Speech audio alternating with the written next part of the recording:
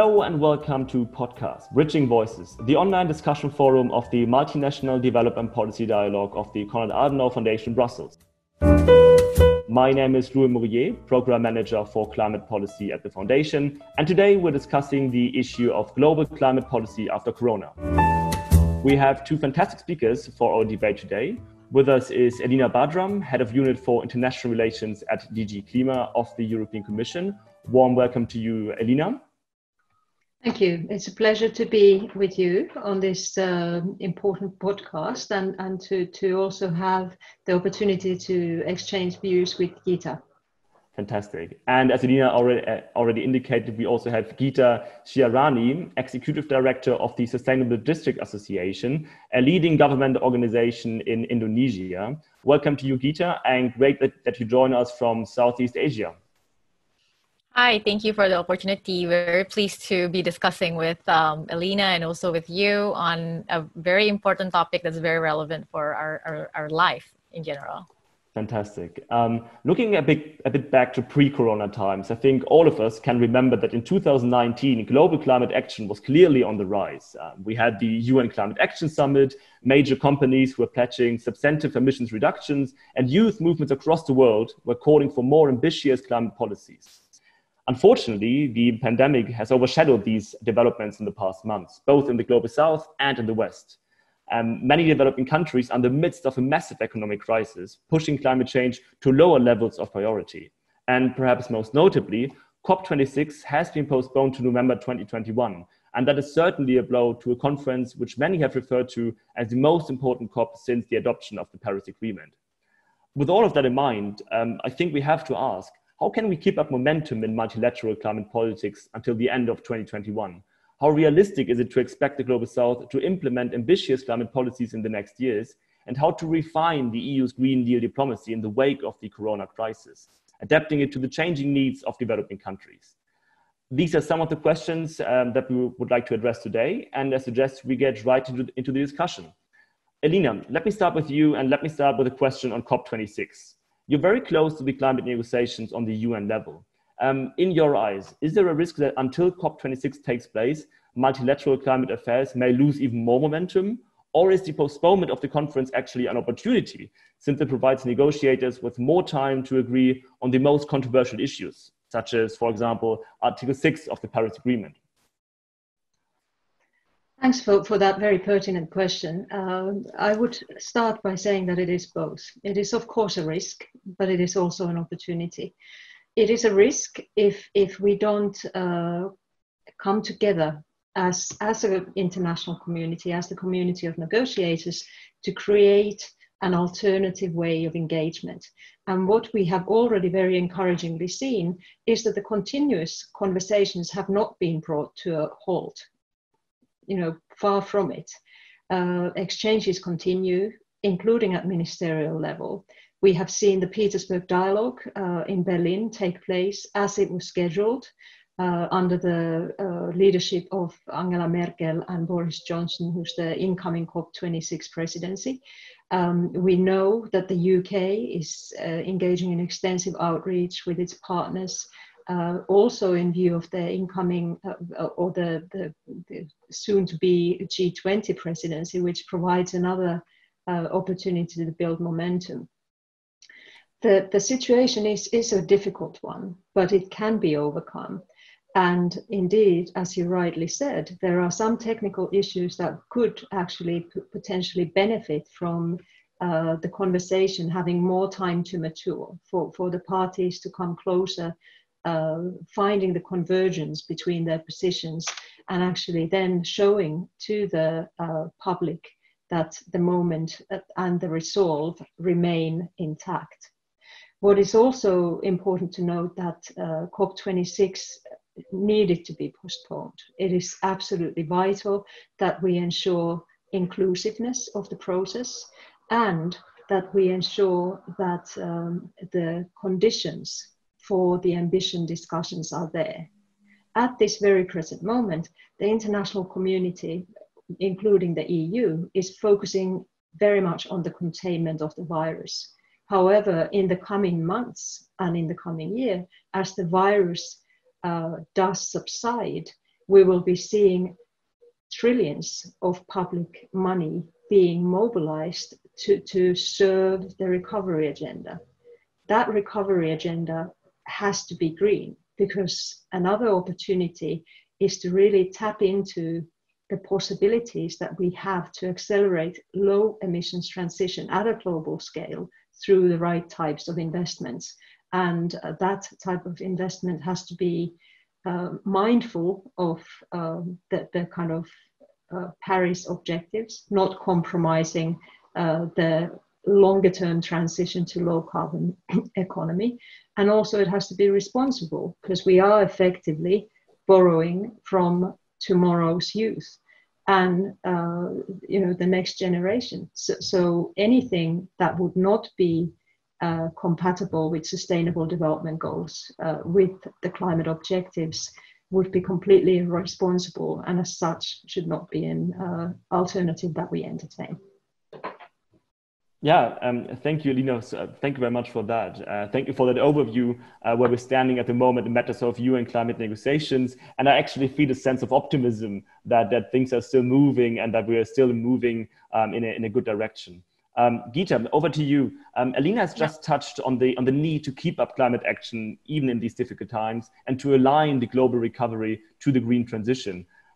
But still, many developing countries at the moment, including in Southeast Asia, where you are from, face major socio-economic disruptions due to COVID-19. Some countries, as you will know, are in severe debt stress, and the capital outflows from emerging markets have been absolutely unprecedented. With that in mind, can you tell us a bit to what extent is COP26 still on the agenda of Asian countries? And do you think that governments from the Global South will be able and willing to present more ambitious national determined contributions in due time? Yeah, thank you for the question, and thank you for the enlightenment also, Elina, in the beginning. Basically, I think what would be appropriate is to quote what the UN Climate Change Executive Secretary, Ms. Espinosa, said, that indeed COVID-19 right now can be considered as the most urgent threat, but climate change is still the biggest threat facing humanity over the long term. And I completely agree with the statement that in order to maintain momentum, what needs to be the focus right now is the recovery strategy. How do countries recover better? And not only in terms of climate change in a more sort of abstract perspective, but in a more relatable day-to-day impact, including disaster resilience and food security and energy security, for example. In this case, in terms of what the countries in our part of the world are currently doing, surprisingly, looking at it from that angle, the more human-centric angle of climate impact and climate-related effort, there are significant progress on the ground. And this is just to echo what Elina said, despite the focus on dealing with the pandemic that is unprecedented, and it changes the way that everybody lives.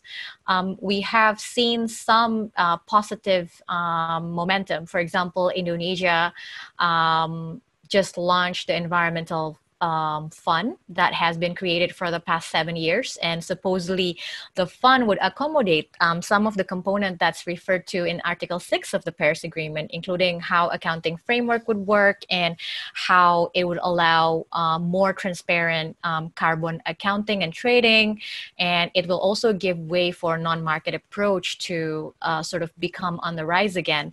And I think multiple times it has been quoted, including in the EU Green New Deal as well, that public and private financing would be key in order to push forward for a future scenario. And this is even more apparent right now when the crisis hits not only the government, but also private sector and development agencies. So in terms of looking at the future, this is one positive momentum that maybe I can show as an example. Other examples from the Philippines and from Vietnam.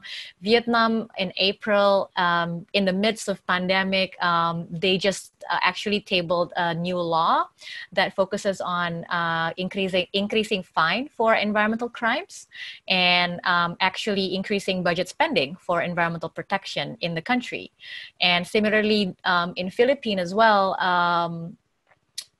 in response to this pandemic, actually, they have issued a stronger push in the parliament to act more swiftly against deforestation and actually increase protected areas boundaries and environmental safeguards, specifically also against investment projects that are considered not sustainable.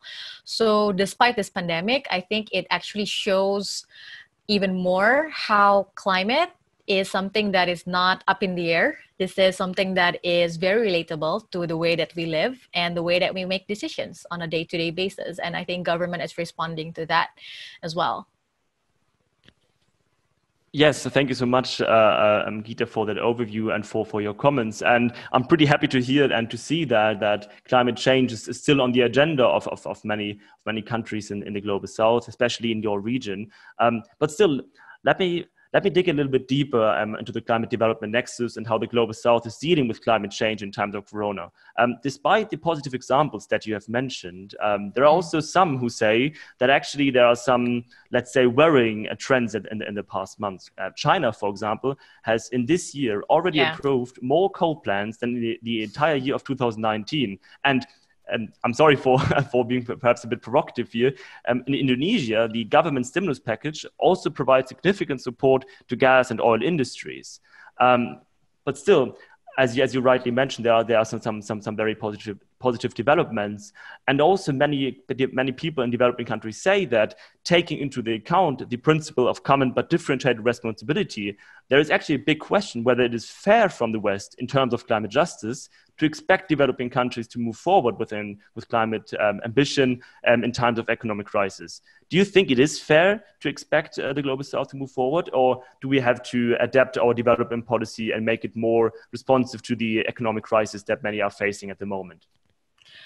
I think in terms of, okay, this is me speaking as an Indonesian, sort of personal opinion, and it's not about somebody else's expectation of a country. It's about people that actually lives in the country and how they decide they want to live.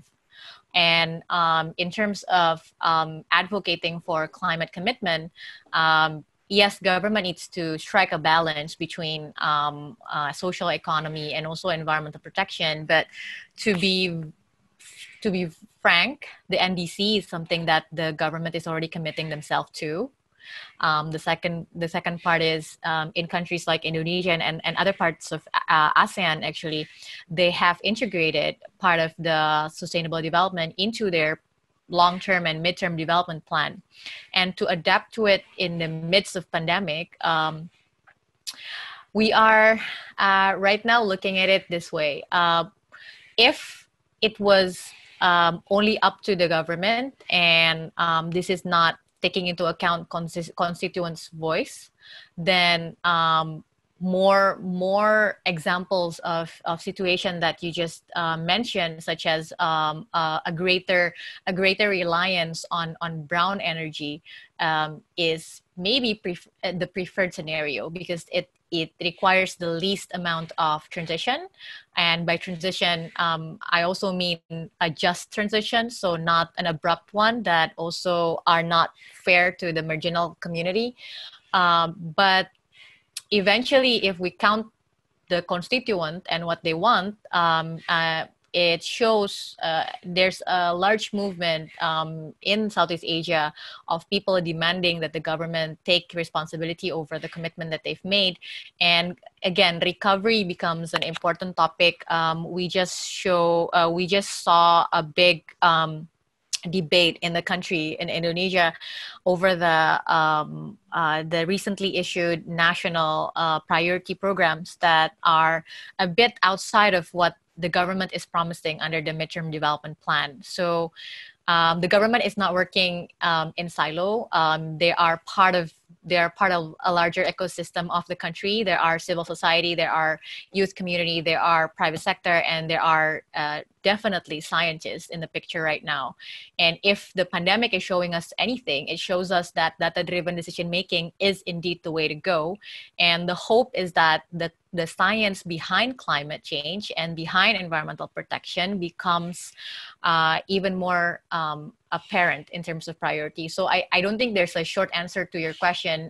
Countries are countries are backsliding because they think there's a loophole for it, but it makes it even more critical for us to push for a more responsible decision making from our policymakers. And just to quickly add, the other sort of promising development that the EU and ASEAN is collaborating on is much more on the subnational level as well.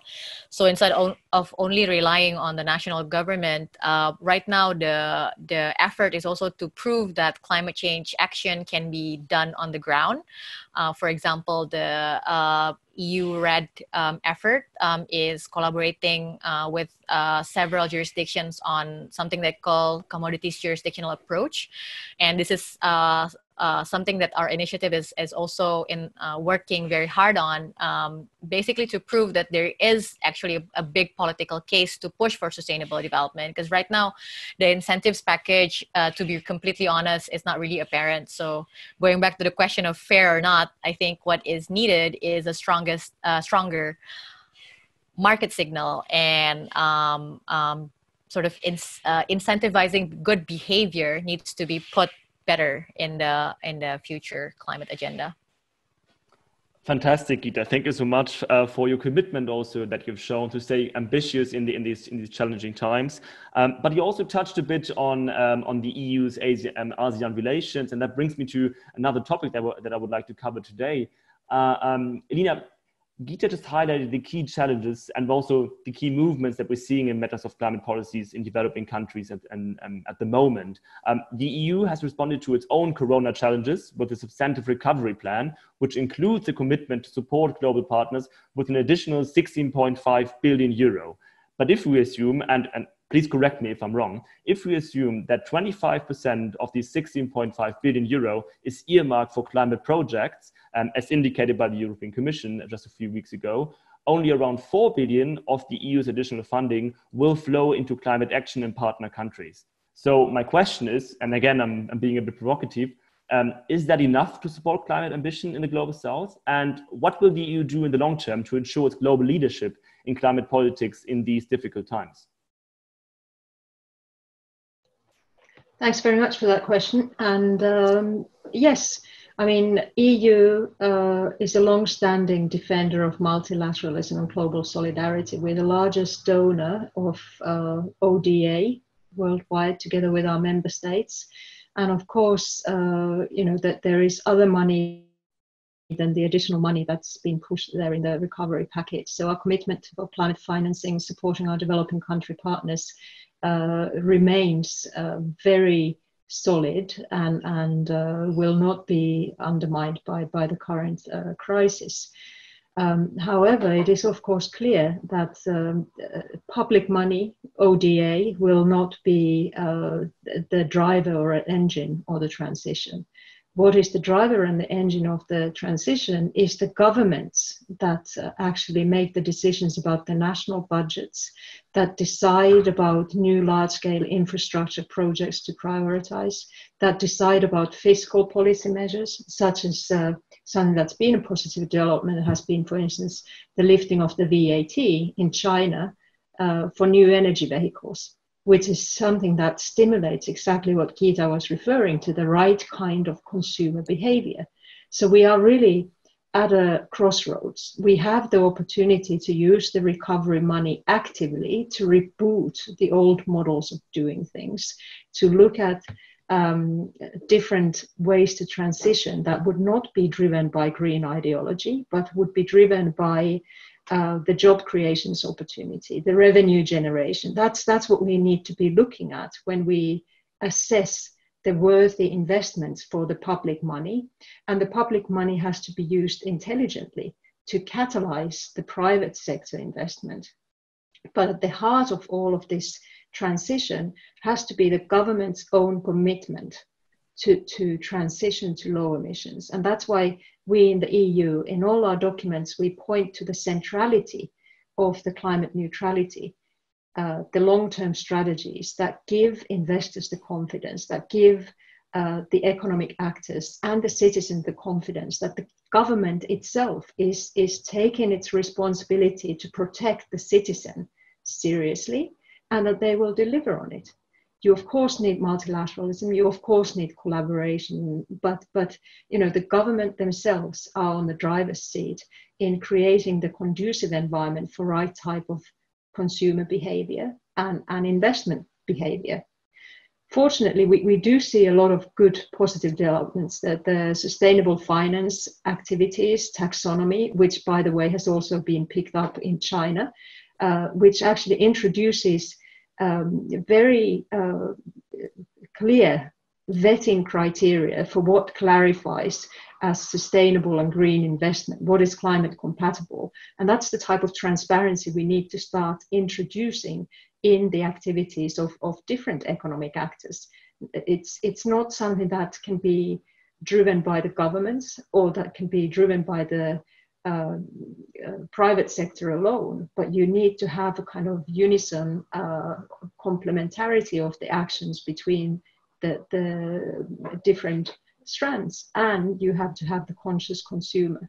And because climate change impacts are coming so close to people's skin everywhere, it's unavoidable to you can't deny the impacts that are so omnipresent, independent of whether you're in Europe, whether you're in one of the Mediterranean countries that hasn't seen rain for a really long time, or whether you're suffering from floods that are unprecedented and compromise your agriculture yield. So it is a joint undertaking, and it is an undertaking that we need to really use as an opportunity to reboot the old-fashioned and dangerous economic model, which is still prevailing. But if you look at some of the IEA, International Energy Agency statistics, the options are there, the alternatives are there, but we do need to make sure that those options become accessible and that they're viable, and the government see those as a real alternative to what today is very, very cheap fossil fuel. Because the fossil fuel investment may be cheap today in comparison, but it risks locking us into a high carbon economic model, which is just not sustainable in light of climate science. And when we have to abandon it due to the realities that we will face, then that will be a lot of stranded assets. So it's really this type of short-termism that responsible governments should not be seduced by.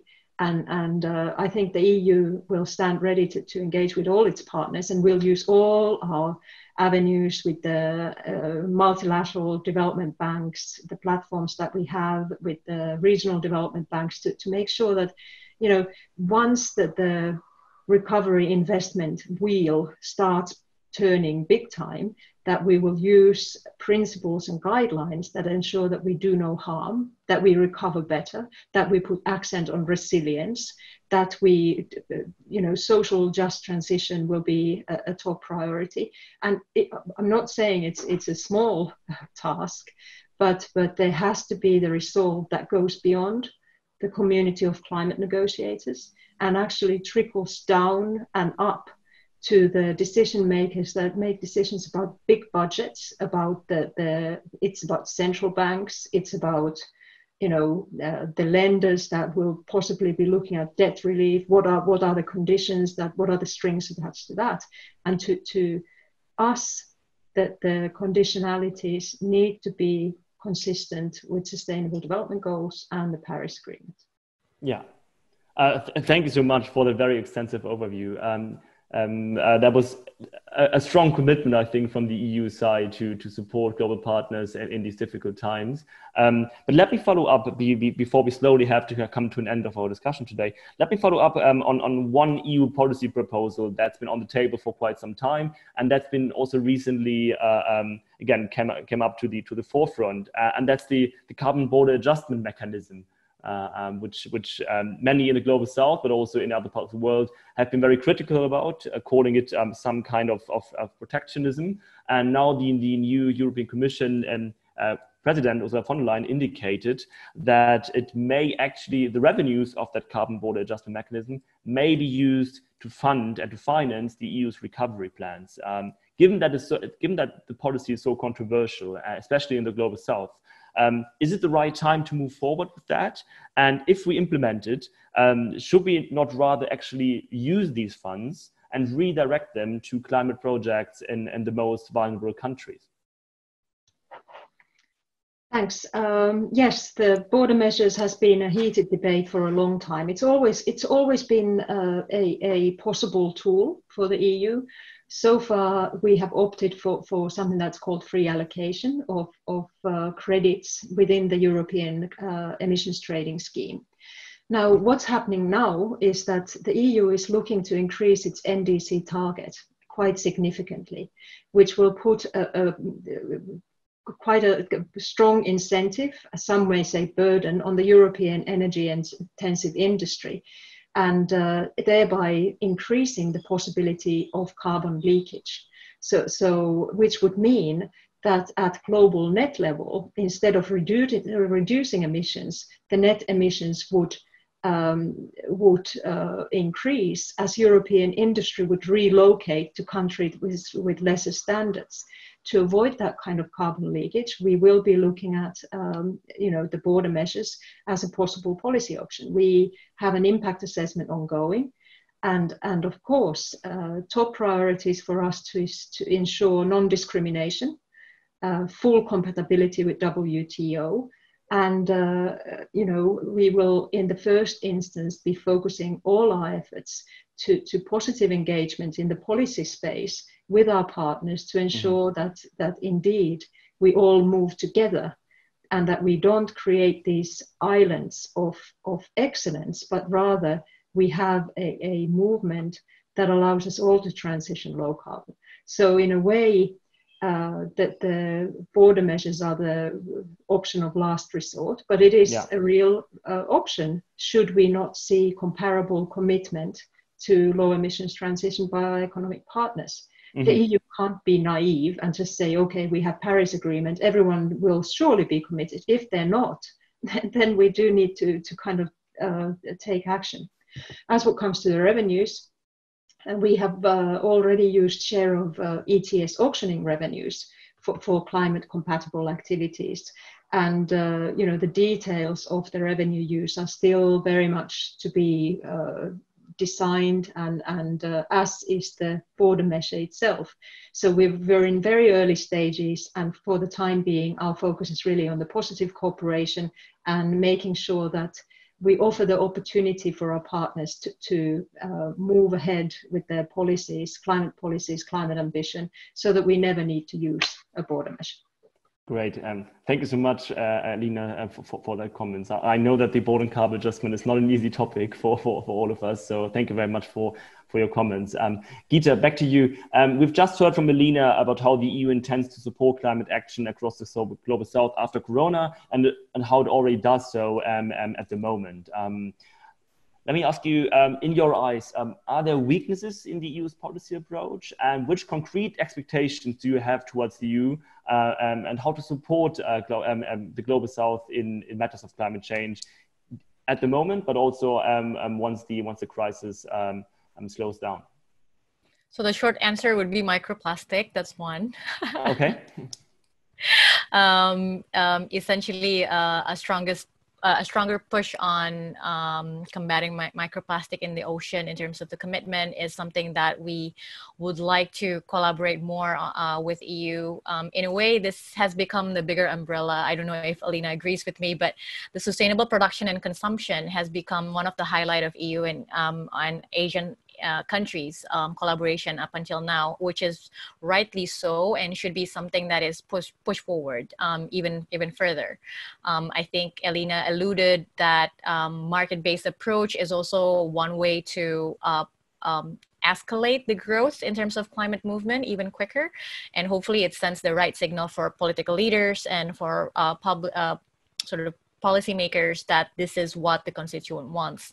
In a way, I think two facts that would suggest sustainable production and consumption can be the essence of EU and ASEAN collaboration in the future. One is the fact that sustainability will be something that is non-negotiable soon for consumer in ASEAN countries. Actually, there's a research that was issued just earlier this year by Bain Consulting showing that 80% of ASEAN consumers value sustainability, and actually they were willing to make change on their lifestyle if eco-friendlier options are accessible and available. Now, how do we put more options on the shelf? That's the answer. That's the problem that we need to solve together. Because right now, even if people are willing to pay the price, the product are just not accessible. And basically, we're looking at cases like telework during pandemic right now that shows a healthier lifestyle can be a long-term option. So investing on sort of the digital shift that reduce carbon footprints is one part. The other part is actually looking at local and regional focused trade. In a way, this is something that we're also looking at as a trend. More than sort of 70% of Indonesia's current consumers prefer local brands compared to sort of bigger global brands. And a lot of multinational companies are actually investing on smaller, more local focused brand, like Unilever, for example, to name one brand. They're investing a lot on actually harvesting things that they can find in the region and develop skill set of regional small, medium scale enterprises in order to produce such product. And because of that, we are looking at continuing trend in Korea, in Japanese, in Chinese brand, and right now even more in ASEAN brand coming from the Thailand, the Philippines, and even Indonesia. Even in category on higher, like slightly higher technology, like smartphones, health, medicinal substances and extract. So looking at that as the center of EU and ASEAN relationship in the future, I think would provide what Elina mentioned, a realistic overview of what climate neutral feels like for people. It provides jobs, it provides economic certainty, and it provides higher life value for people in the region. So this is the message that we need to make sure come across. Climate change doesn't belong to negotiators. Climate issues doesn't belong to the government. It actually belongs to the people, and the people would be the one that is benefiting out of the effort. Fantastic. Thank you so much for these comments, Gita. I think, Elina, these were some pretty clear expectations, especially when it comes to sustainable production, sustainable consumption, the availability of eco-friendly products, the fostering and promotion of local brands in developing countries.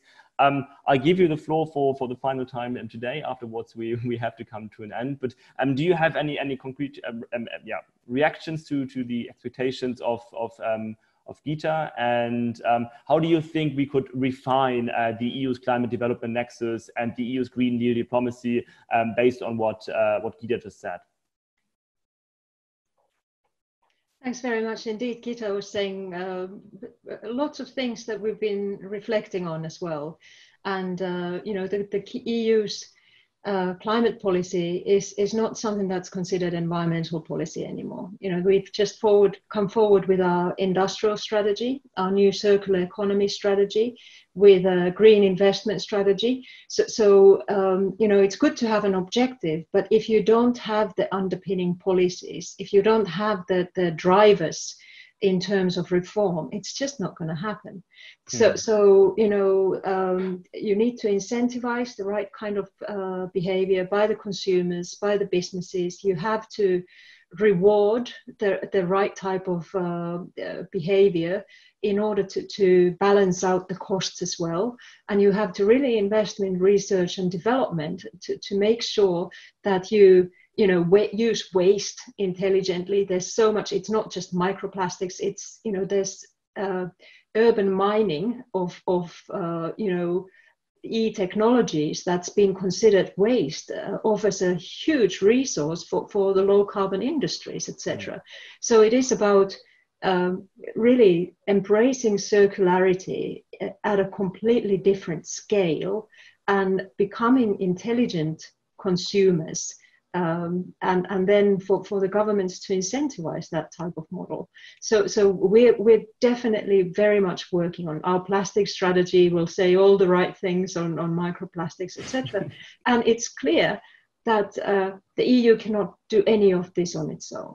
So we will be redoubling our diplomatic efforts at different levels of government, because we don't need to talk with the converts. We really need to reach out to the tough, hardcore industries that consider that there is no alternative, and we need to offer a realistic model of change.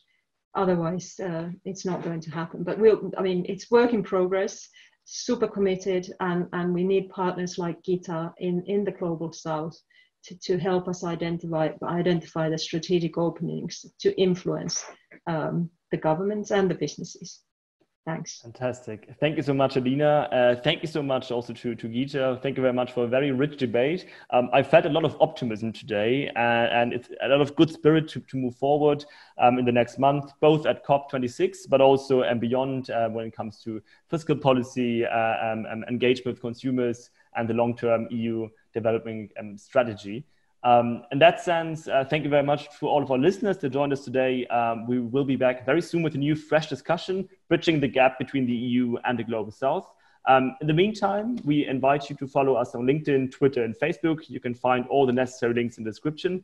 Again, thank you very much to Elina and to Gita. I hope to hear from you very soon again.